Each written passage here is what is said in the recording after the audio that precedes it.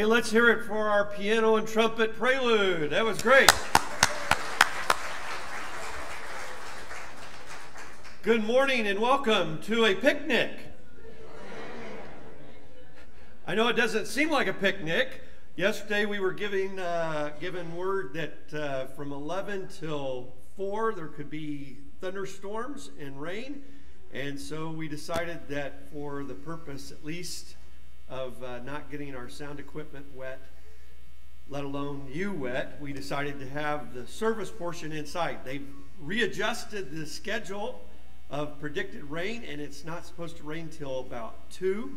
And so after we're done, if you want to eat inside, there's chairs inside. If you want to eat outside, we're going to have I need some volunteers. We have more tables and more chairs, and if you'll set up some more stuff outside, you can actually feel like it's a picnic, which is our annual celebration of turning into the month of August. We can't say how pleased we are that you've come out to be with us today. Both Abram Creek Baptist Church, the host, but our sister church from Strongsville, First Baptist Church, that we've been working with for over a year now, and we are kindred spirits. We are so glad that all of you have come out today. I know many of you have brought friends and family. You've invited guests to join with us. And a picnic is a wonderful time to kind of introduce you to our congregations. We really had hoped to have everything outside, but we're glad that you've chosen to be flexible with us. Speaking about being flexible, I have billed this all week as a service outdoor, and we're having it indoors. I've also billed it all week that you would hear Jeff Cunningham Jr. speak today, and he's a chaplain in the military. He got called out in the middle of the night for an intervention with a soldier who is having suicidal tendencies. He's doing what he needs to be doing, folks. And so guess what? You get a substitute.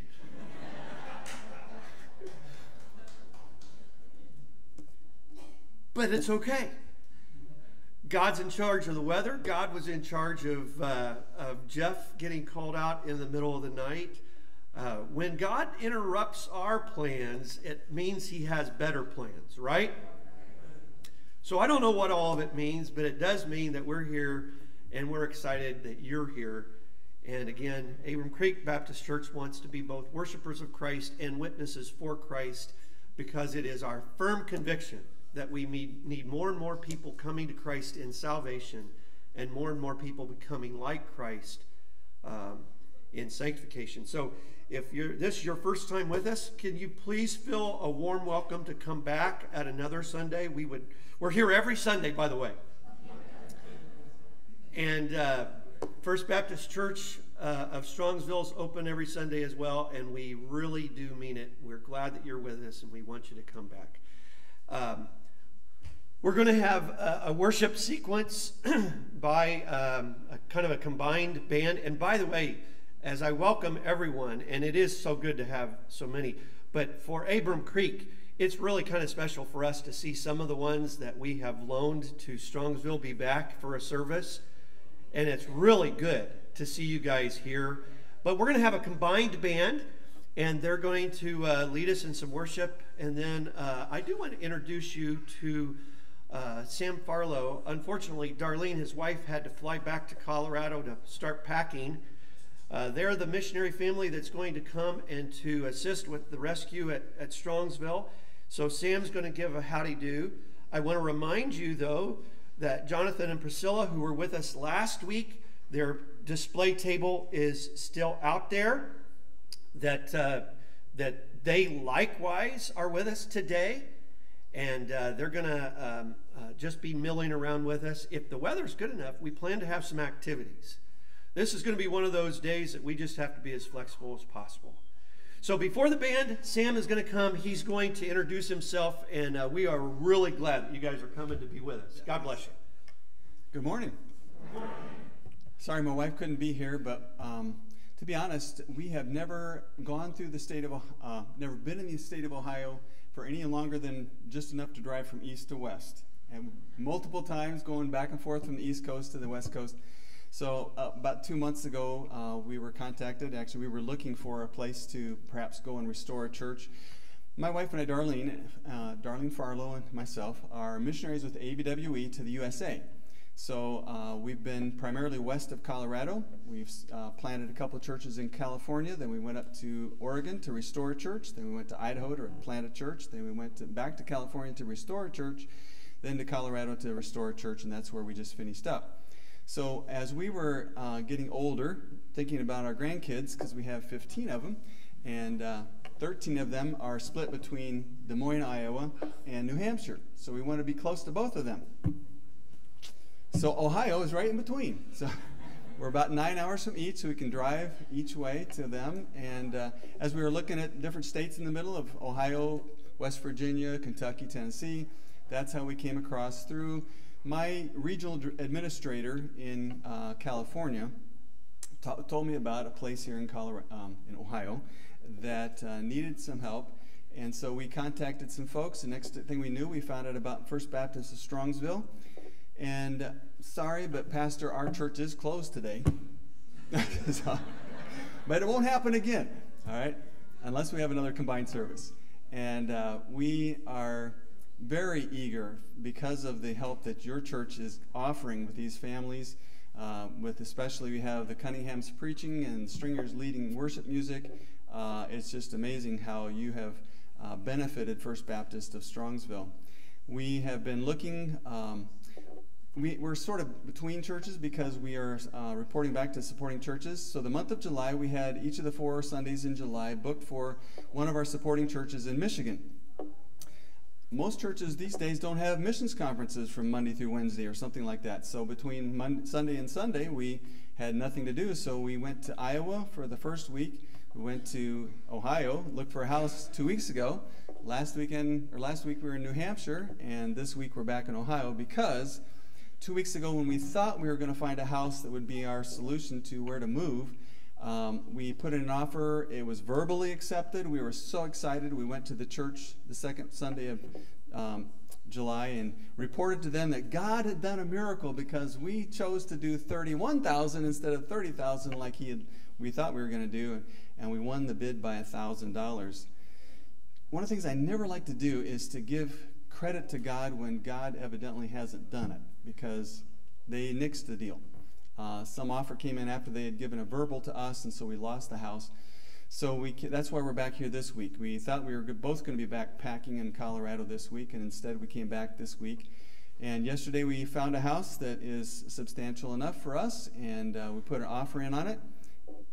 This morning we got a realtor contacted us and said we need to go to 31,000 escalation, so we're going to try and go a little higher. And so if God gives us that house, then we'll be sure to give God all the glory for doing that.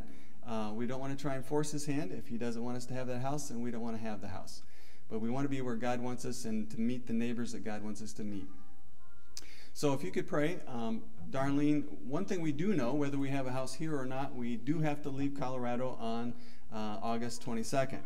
If this house goes through, rather than having a 2-month stay where we'd have to live somewhere else because we wouldn't be able to get in, we'll have a 10-day stay. So we're excited about that.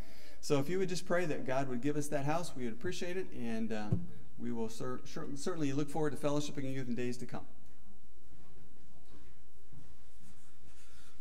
All right, he said a lot in a little time. And you think I talk fast. But that was good. Thank you, Sam. We appreciate that. And we are, again, praying for them. As we go through the prayer needs, I do want to also let you know, many of you have been praying for Tracy West and her family. And unfortunately, her sister Brenda did pass away on Friday of complications from COVID. Her brother-in-law, David, is also in the ICU, remains on life support. They are making attempts to wean him off of the ventilator, but it has proven to be a very delicate process. So let's pray for Tracy, already lost a sister, and possibly her brother-in-law at the same time. So we want to pray that the Lord would answer that. Alberta Caden, our sister in the Lord, has not been with us because of COVID, but she is having hip replacement surgery on August the 18th, and she wants us to start letting you know about that so that you can be in prayer. Velvet is here, but Jeff is traveling with Priscilla and Chris and their family. How far have they gotten thus far?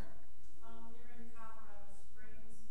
Their next stop is Utah. All right. Please be in prayer.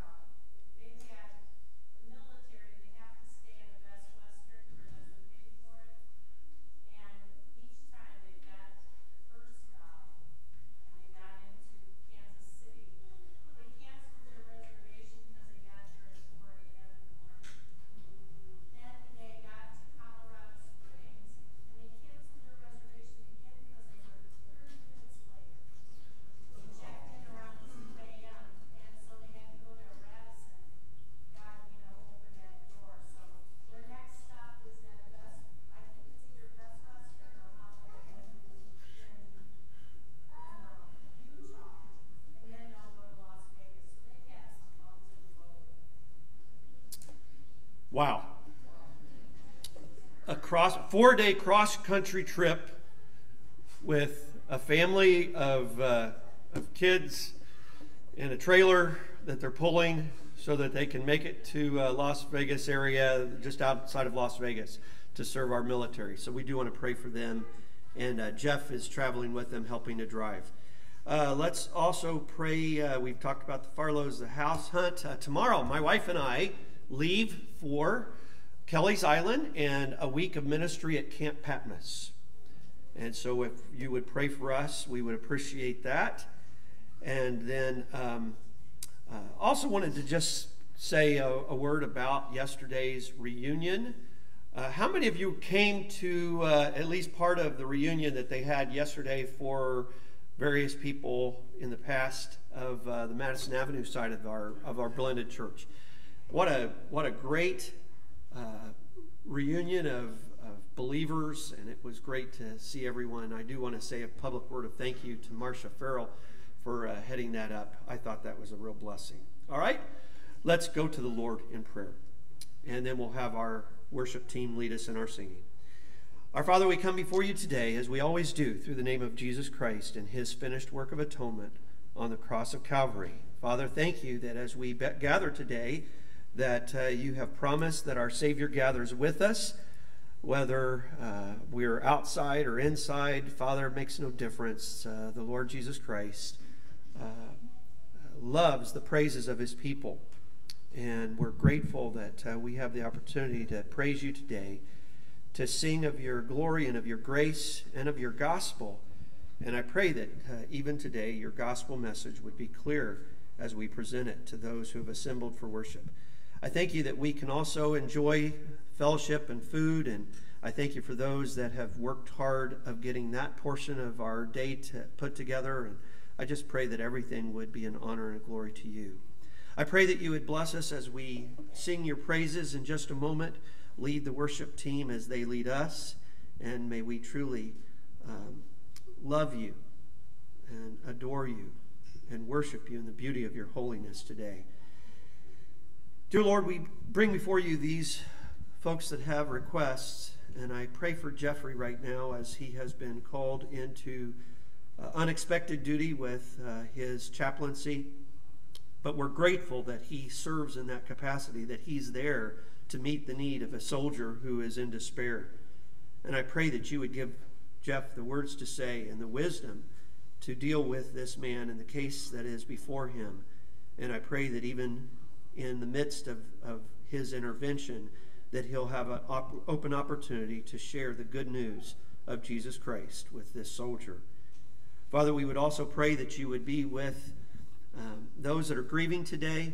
I think of Tracy West and her family, and Father, having already lost her sister Brenda, and still with the distinct possibility that her brother-in-law David would likewise not make it off of life support. Father, we understand all too well that our lives are in your hand, and that it is appointed unto each of us wants to die. And so we're praying that you would be pleased to spare his life and to raise him up. But if not, Father, we pray that you would help all of us to live in such a way that we are ready when death comes knocking on our door. Father, we would pray for Jeff as he and Chris and Priscilla are driving and trying to get the family out to the Air Force Base there near Las Vegas. Father, they've already had quite a trip, getting to places very late at night and losing their reservations. Father, would you just be pleased to allow it to go smoother the remainder of the trip? We know that they're headed to Utah, and then from Utah finally on to Nevada. Would just give them traveling mercies, and we'll thank you for that. And then, Father, I pray for the Farlows. We're grateful that they're with us today for their ministry of church planting and restoration here in the United States. And I do pray for Darlene as she's flying back to pack up the house in Colorado. Pray for Sam as he's here and plans to drive the car back. Would you allow that this house hunt would be successful? And we ask for your will to be done. We pray for Jonathan and Priscilla. We're grateful that they're here with us today and ask your blessing upon their preparations to leave, Lord willing, by November for France. And we're glad that they can join with us in the fun of this day. Now, Father, in all of these things, our prayers are presented to you through Jesus Christ in his wonderful name. Amen. If you would, stand with us this morning. And it is great to be back here in Abram Creek.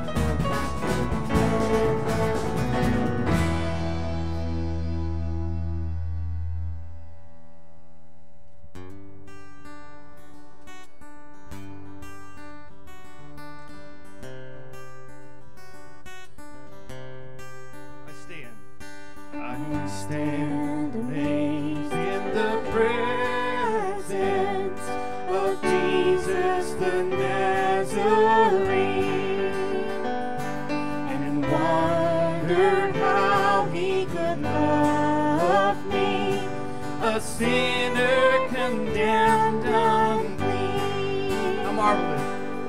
How marvelous, how wonderful, when my song shall ever be. How marvelous, how wonderful is my Savior's love for me. For me. For me, it was in the garden. He prayed, not my will, but thine.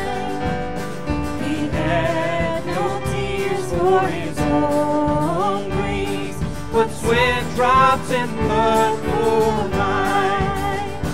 Singing, how marvelous, how wonderful, when my song shall ever be. How marvelous, how wonderful is my Savior's love for me. When? When death, the ransoming glory, His grace I at last shall see. Tell thee my joy to the ages, and sing of your love for me. Singing, how marvelous, how wonderful, when my song shall ever be. How marvelous, how wonderful is my Savior's love. Just sing it. Singing, how marvelous, how wonderful, when my song shall ever be. How marvelous, how wonderful is my Savior's love. Last time. Singing, how marvelous, how wonderful, when my song shall ever be. How marvelous, how wonderful is my Savior's love for me. We always joke because there are certain songs that we could clap on and certain songs that we can't, right? So, and I've told First Baptist several times, we're good at clapping on beat, you know. We just got to have a leader.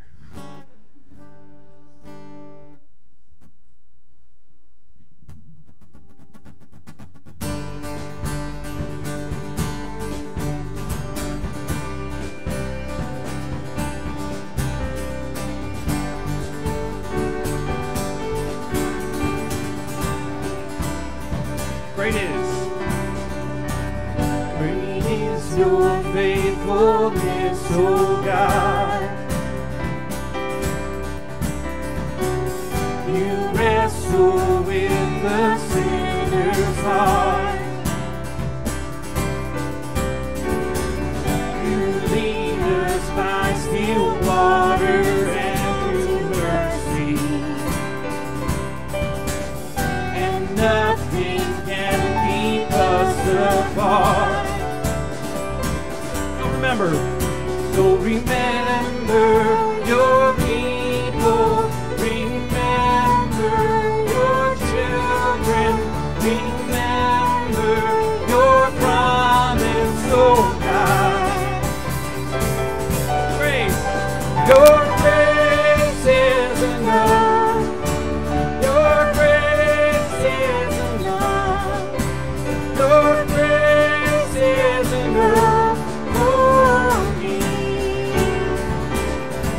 Your love. Great is your love and justice, God. You use the weak to lead the strong.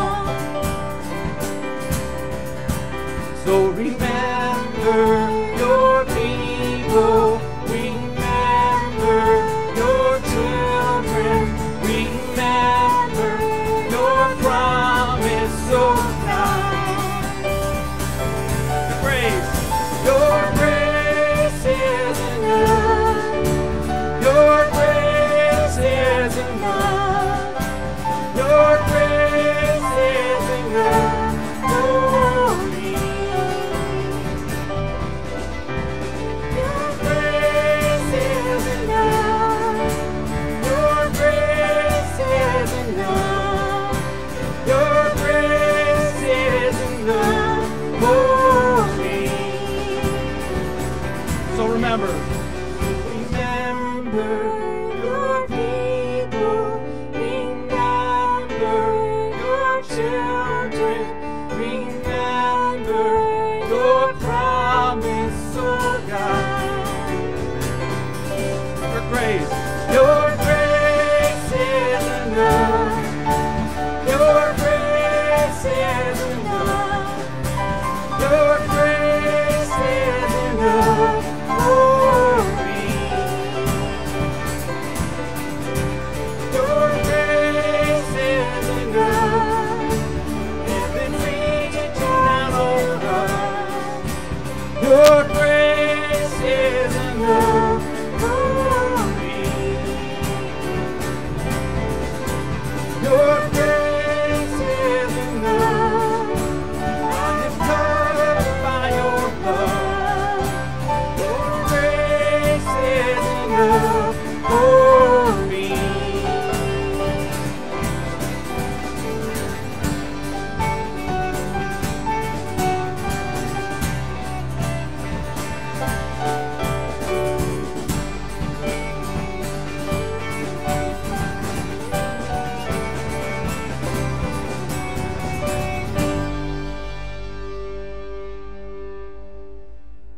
You guys could be seated.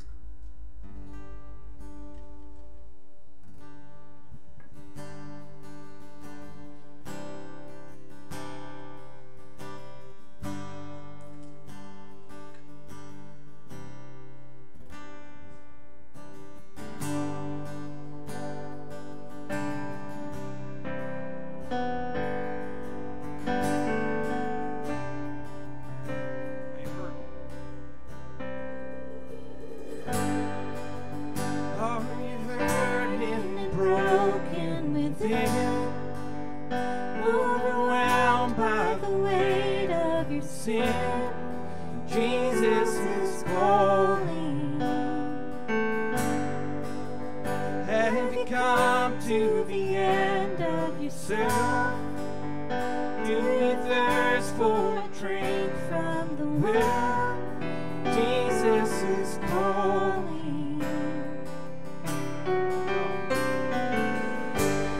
Oh, come to the altar. The Father's arms are open wide. Forgiveness was bought with the precious blood of Jesus Christ.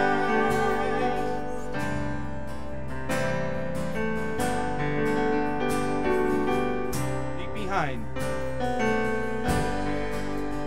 Leave behind your regrets and mistakes. Come today, there's no reason to wait. Jesus is calling.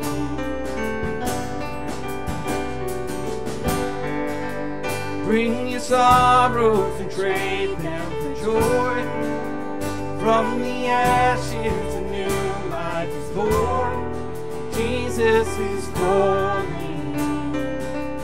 Oh, come. Oh, come to the altar. The Father's arms are open wide. Forgiveness was bought with the precious blood of. Oh, come. Oh, come to the altar. The Father's arms are open wide. Forgiveness was bought with the precious blood of Jesus Christ.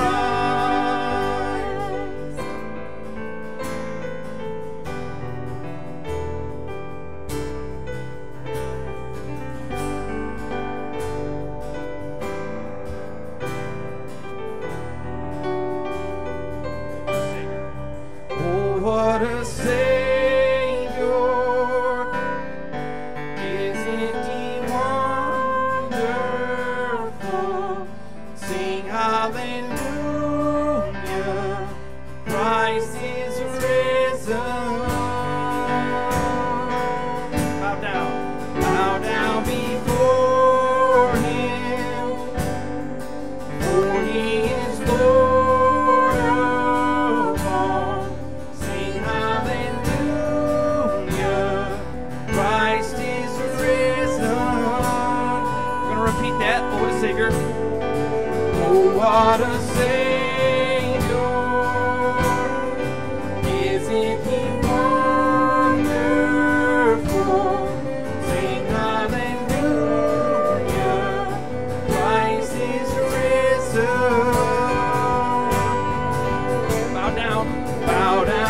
for him, for he is Lord of all. Sing hallelujah, Christ is risen. Oh, come. Oh, come to the altar. The Father's arms are open wide. Forgiveness was bought with the precious blood of Jesus Christ. Oh, come to the altar. The Father's arms are open wide. Forgiveness was bought with the precious blood of Jesus Christ.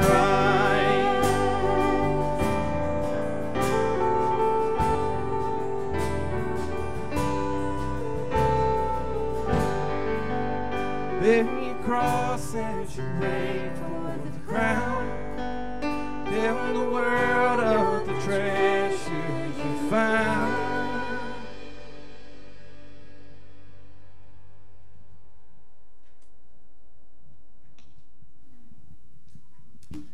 Hey, let's hear it for the band. Didn't they do a great job?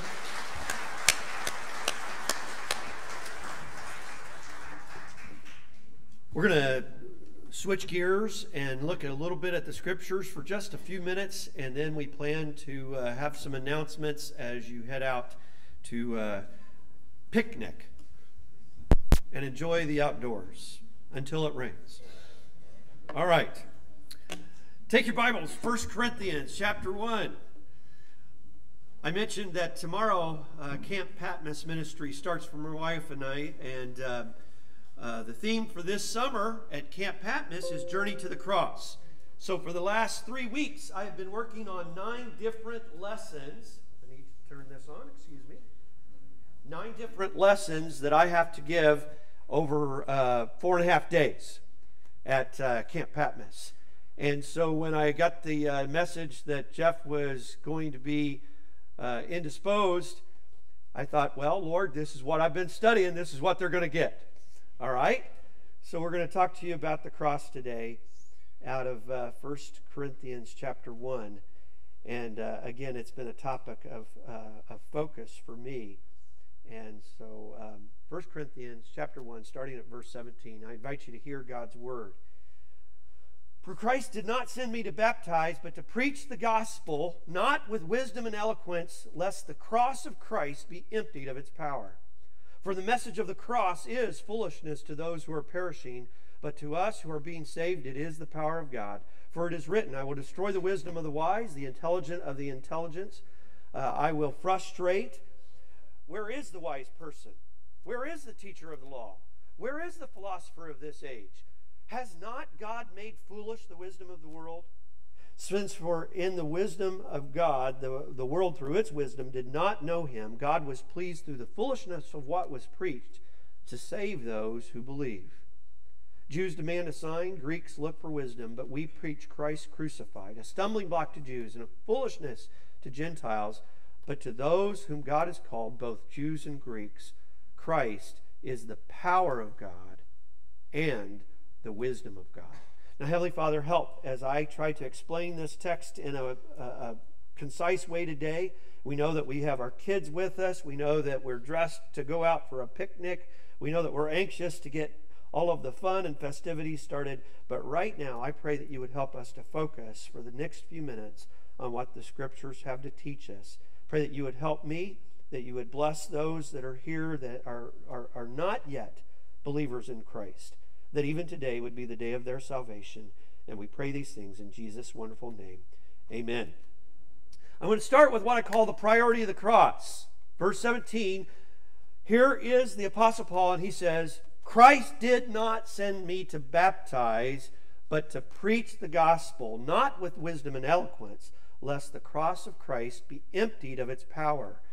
Now, it may sound funny for a guy who calls himself a Baptist, and I'm a Baptist by conviction. I like Dr. Jeremiah said one time, Dr. Jeremiah, what would you be if you weren't a Baptist? You know what he said? I'd be ashamed of myself, son. That's a joke. We know that more than Baptists are going to heaven, but here the Apostle Paul is talking about baptism, but he's saying baptism doesn't save you. In fact, no religious work, no rite of any denomination, whether you call it an ordinance, whether you call it a sacrament, no religious work will save you, period.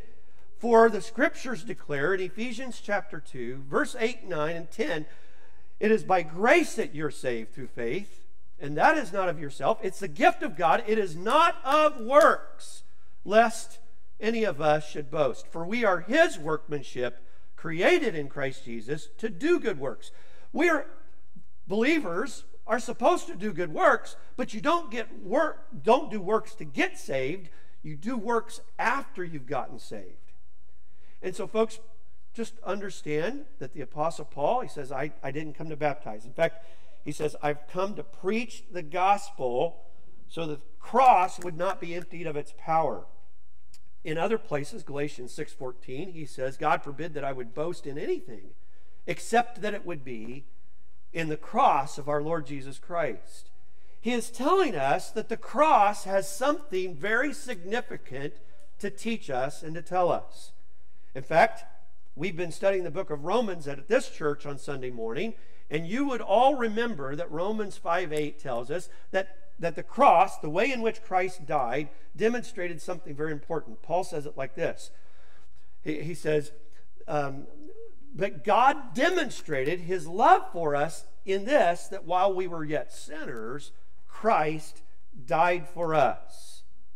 He not only died, but Philippians 2 says He even died the death of a cross. You see, cross was crucifixion. It was excruciating. They had to come up with a word to describe the process of crucifixion, and the word excruciating comes as a result. It means that it was slow, it was painful, it was humiliating, it was suffering. And it tells us that God demonstrated His love for us by allowing Christ to die for us. So, if we understand all of these things, then therefore, even as the Old Testament would say, that all of our righteous works are like filthy rags. We are not saved by any work, whether it's baptism or any other kind of confirmation or any kind of rite or whatever. That's how we start, all right? The text tells us the priority of the cross, and then he tells us about the power of cross. Lest the cross of Christ be emptied of its power. You see, if salvation and forgiveness could be achieved, if it could be earned, if I could deserve it, then Christ didn't need to go to the cross. If we could do it on our own, then Christ would have never left heaven and become a man and lived among us as us to die for us. If we could do it on our own, He'd have just let us try. But we couldn't do it on our own. So Christ did have to leave heaven. He did have to clothe Himself with our humanity. He did become one of us to die in our place. The cross, we don't want to empty of its power. And what power is that referring to? Well, Romans 1:16, the theme verse for the book of Romans that we've been teaching through again, says, "For I'm not ashamed of the gospel of Jesus Christ, for it is the power of God unto salvation to all who believe, to everyone who believes, to the Jew first, but also to the Gentile." He says that he was going to preach the gospel, not baptize. Now, what is the gospel?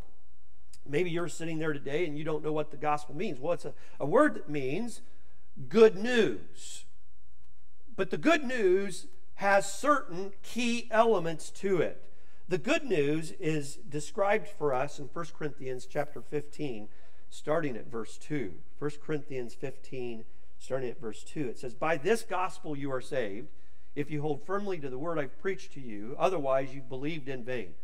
Okay, Paul, you're saved by the gospel. What is the gospel? And then he says, for what I received, I've passed on to you as of first importance, that Christ died for our sins.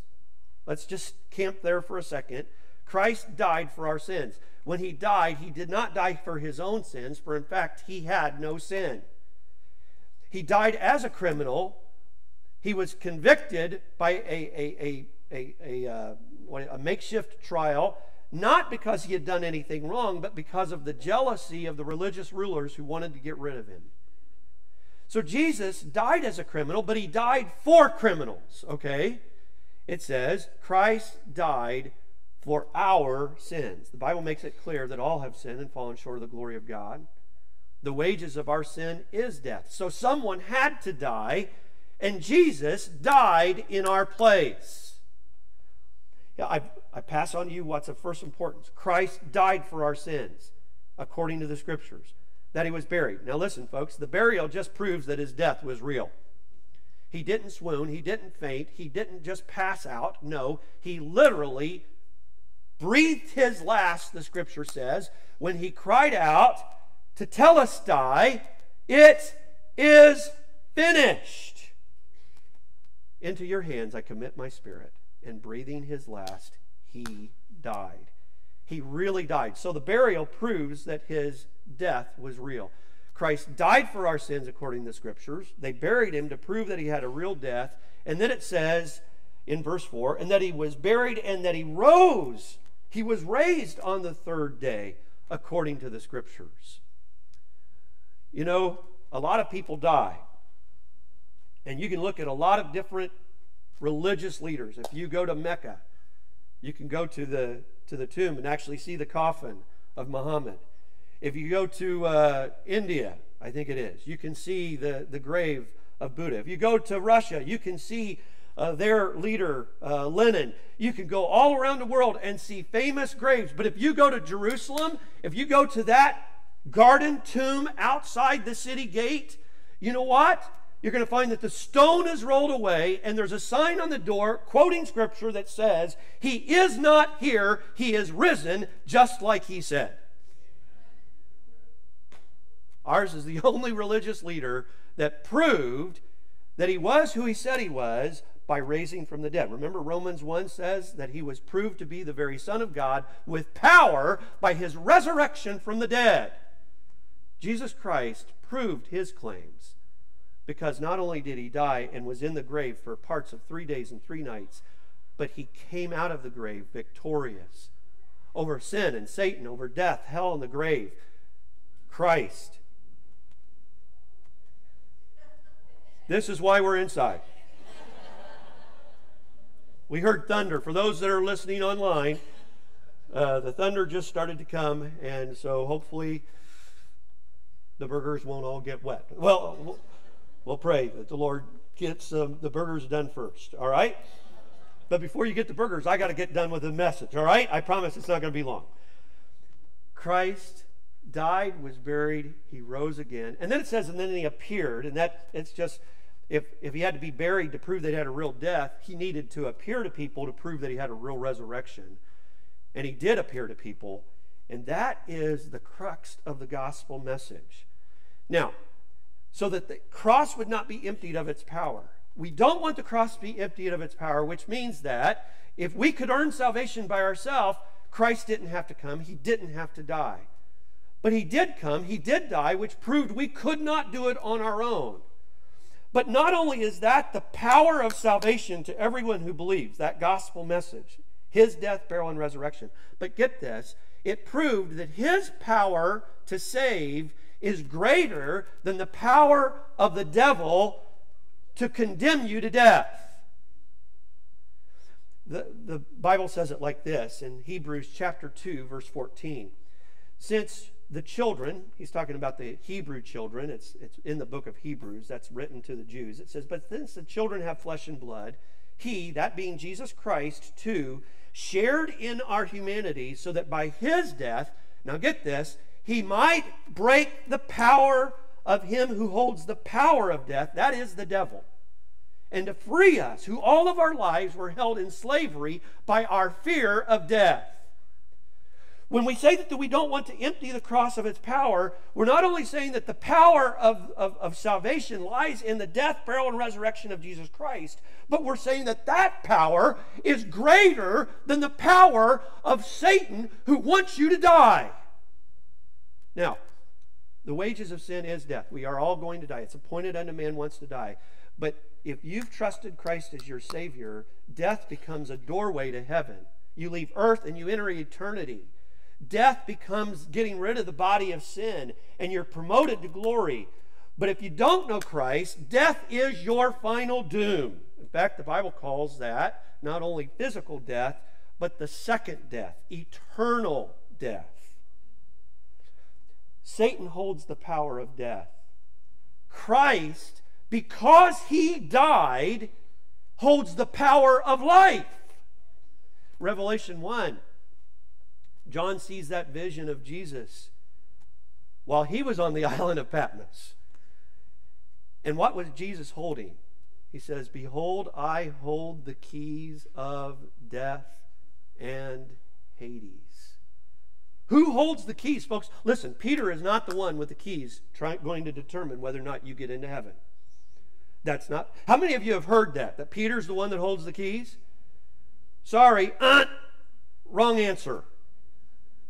Jesus holds the keys. We don't want to empty the cross of its power. So we start with the priority of the cross. Paul says, I didn't come to baptize. I came to preach about the message, the cross. And then we move from that, off of that to the power of the cross. The power of the cross is that Christ died so that we might live. And then he talks about his commitment to preaching the cross. Verse 18, he calls it the message of the cross. He says in verse 23 that we preach Christ crucified. Now listen, folks, it is a strange message. He says that to the world, this message seems like foolishness. In the Greek, that actually comes from the word that leads us to our word, moron. A moronic idea. How could someone who dies give me life? I don't understand it. Well, let me explain it best I can. Here's Jesus. He's dying on the cross. Go back to Calvary if you've heard or seen the story portrayed. And you got Christ on the middle cross. And he's got two thieves on one side and the other, right? Remember it says that they were mocking him and saying, yeah, if you're the Christ, get yourself down. But at some point during that 6-hour event, one of those thieves had a change of heart. And one thief is still mocking him, and the other thief says, don't you fear God, seeing we're all under the same condemnation of death today? We're all going to die today. Do you get it? And right now you're still mocking God. Isn't now the time we ought to think about what we ought to do? And so he turns and he says to Jesus, now get this, he's just admitted that they're all dying. In fact, he says, we're dying for our own crimes, but this man has done nothing wrong. So he turns to Jesus and he says something that would seem absolutely ridiculous, absolutely moronic, absolutely stupid. Lord, would you remember me when you go into your kingdom? Wait a second. You just told the other thief that we're all going to die today. And you're asking the guy in the middle cross, remember me in the future? Oh, but get this. The man in the middle cross, he was going to die that day, but he was going to rise 3 days later. And the man on the other cross, looking at the man in the middle cross, had to believe that that guy was going to raise from the dead so he could ask him, would you remember me in the future? Now that may seem stupid, but because of that statement, Jesus looked at that man and said, I tell you the truth, today you will be with me in paradise. How could Jesus offer a criminal, a social deviant, how could he offer someone who had violated God's law and man's law and who was justly being executed for his crimes. How could he offer that man salvation? Did that man have a chance to go to church? Absolutely not. Did he have a chance to turn over a new leaf? No. Did he have a chance to be baptized? No. Did he have a chance to have anybody do anything for him? No. He had no priest. He had nothing like that, but he had a Savior. Because he had confessed with his mouth that Jesus was the Lord. Lord, would you remember me? He had to have believed in his heart that God was going to raise him from the dead, because he said, remember me when you come into your kingdom. And see, the scripture says that if we confess with our mouth that Jesus is the Lord and we believe in our heart that God has raised him from the dead, we will be saved. So he says, Lord, remember me. And he was saved, gloriously transformed that moment. Because Jesus said, you'll be with me in paradise this very day. Folks, do you understand? The preaching of the cross, it may seem like foolishness to the world that we would preach a crucified Savior. But when we understand that he died because all of us were dead. Now here's the truth. Okay, listen. 2 Corinthians 5 verse 14 says, for the love of Christ constrains us, or it compels us, it convicts us. We understand. For the love of Christ compels us, for we would thus judge that if Christ died for all, then all of us must have been dead. We were dead in our trespasses and sins. And when Christ died, he took that penalty. He took that punishment. He paid the price so that by his death, by dying for us all, that those of us who live would no longer live for ourselves, but to live for the one who died for us and raised again. Well, my time is up. It really is. But I'm going to go with one more thing that we find out of that text. He talks about those who are perishing, and he contrasts that with those who are being saved. For those who are perishing, the preaching of the cross is foolishness. But for those who believe, the cross is our assurance that God has paid the price for our sin in Jesus Christ, and that all we must do is ask. Simply ask. For whoever calls upon the name of the Lord will be saved. And if you simply ask the Lord to save you, he has promised that he will save you. I'd like to remind you that the scripture does say that the world is perishing. Probably the most famous verse in all of the Bible is John 3:16, where Jesus himself says, for God so loved the world that he gave his one and only Son, so that whosoever believes in him should not perish, but have eternal life. For God did not send his Son into the world to condemn the world, but that the world through him might get saved. God doesn't want you to perish. Again, if he wanted you to perish, he didn't have to do anything. He didn't have to send his Son. But the fact that he did send his Son shows that he loves us. It shows that he wants us not to perish. So Christ died in our place. I'm going to end with what I'm going to end camp with, because there's one more text. And it says, when you were dead, Colossians 2:13, in your sins and the uncircumcision of your flesh, God made you alive with Christ. He forgave us of all of our sins, having canceled the charge of legal indebtedness, which stood against us and condemned us. He has taken it away, nailing it to his cross, and having disarmed the powers and authorities, he made a public spectacle of them, triumphing over them by the cross. Real quick. It says that when we were in our sins, Christ was able to cancel our legal indebtedness.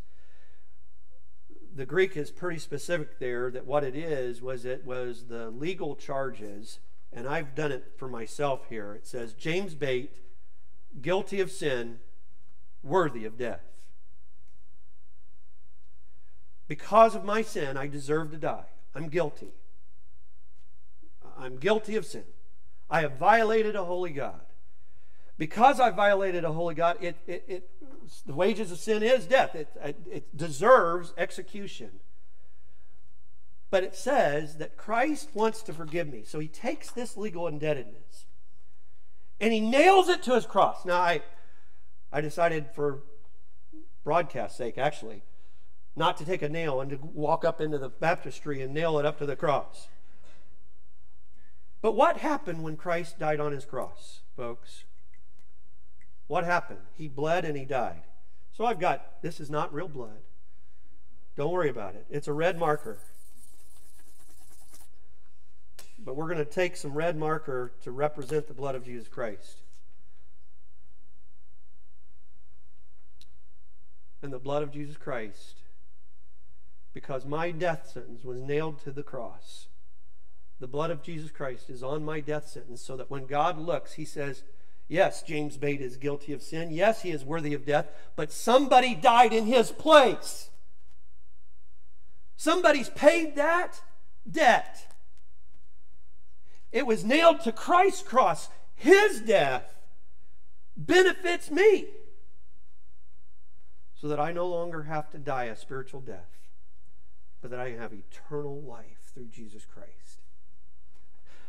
If we understand, and I believe we do, says that through this he triumphed by his cross. The cross was not a defeat. The cross was a victory. It was how we get saved. I've trusted Jesus Christ as my Savior. My death sentence has been nailed to the cross. But the question is, have you ever trusted Jesus Christ? Have you ever nailed your death sentence to the cross? Because if you do that, then like Paul, like Pastor Bate, like so many that have gone before, you can say that I am saved. I am forgiven. I am redeemed. I am a child of God, not by any of my own works, but because of faith in what Christ worked for me. Would you accept Jesus Christ today? We're going to pray and we're going to let you be dismissed, and we are going to go down to the gymnasium and have food. Although I will tell you, hold off for a second, because I do have some announcements when we're done. All right? But I want you to know that the same way that the thief accepted Jesus Christ as his Savior, by confessing with his mouth that Jesus is the Lord and believing in his heart that God would raise him from the dead, we can do the same thing. You can ask Jesus to be your Savior today simply by saying, I believe that you are the Lord Jesus, and that you died, was buried, and rose again for my sins, and I want you to be my Savior. Would you accept Jesus Christ today? Oh, Heavenly Father, thank you for the chance that we have to preach the gospel. Paul said he did not want the cross to be emptied of its power, which means that we cannot save ourselves.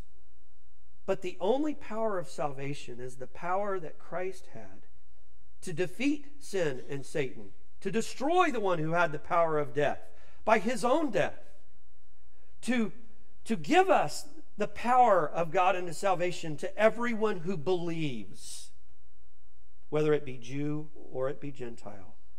Oh, that we would believe in our heart today. With heads bowed and eyes closed, is there anyone quickly that would say, you know what, Pastor, I understand. I'd like to be saved. I'd like to accept Jesus as my Savior. Anyone at all? Now, Heavenly Father, bless the remainder of this day and all of our fun and food and festivities. Thank you for all who've come out, and we pray these things in Jesus' wonderful name. Amen. Okay.